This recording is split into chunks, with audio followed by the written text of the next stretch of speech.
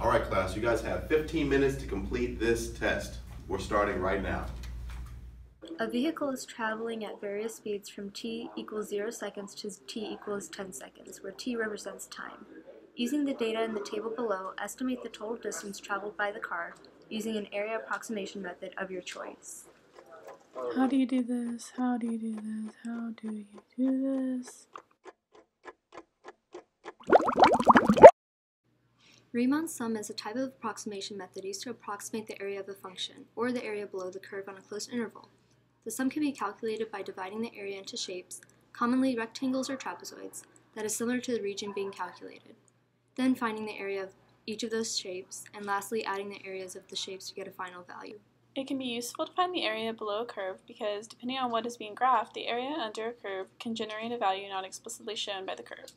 For example, the area under a curve of a graph comparing speed and time can represent the total distance traveled, or the area under a curve of a graph comparing the rate of flow and time can represent the total volume of a certain substance.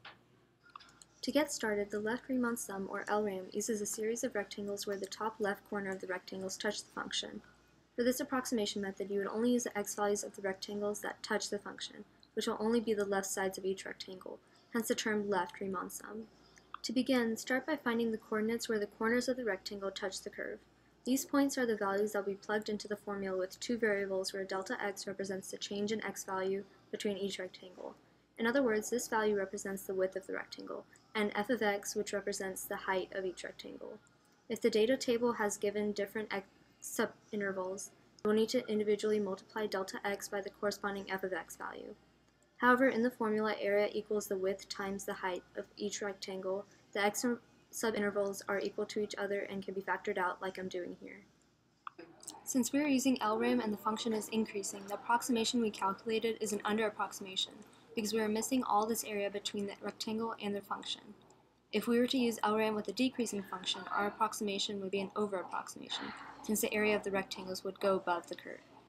With the data given, you will multiply the width of each rectangle with its corresponding height for each rectangle, and then add up all of the areas to get the final area of the region below the function within the closed interval, which comes out to be approximately 225 meters traveled between 0 and 10 seconds. Since this function is increasing, using RRAM will give us an over-approximation since the rectangles go above the function.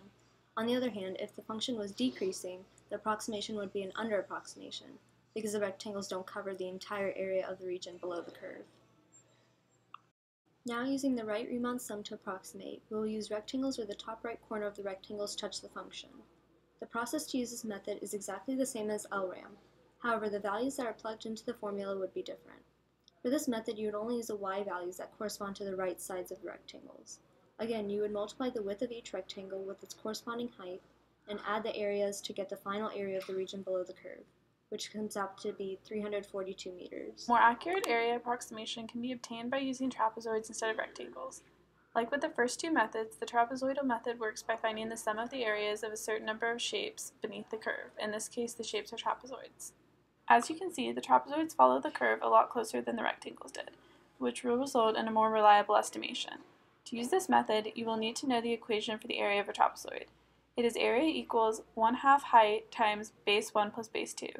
In this case, the variable height, or h, represents delta x. In other words, h is the difference in x values for each point. In this example, the h values are different for each trapezoid since the x coordinates don't share a common difference.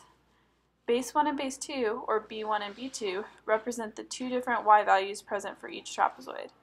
This means that, in the final equation, you will use both of the y values that correspond with the two x values, unlike with LRAM and RRAM, when you either use the right or the left y value.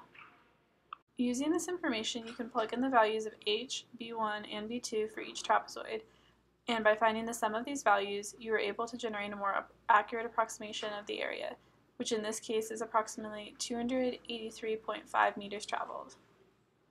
Another important thing to keep in mind is when using the trapezoidal approximation method is whether or not the area generated is an over-approximation or an under-approximation.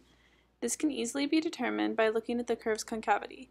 If the curve is concave up, the estimation will be an over-approximation. If the curve is concave down, the approximation will be an under-approximation.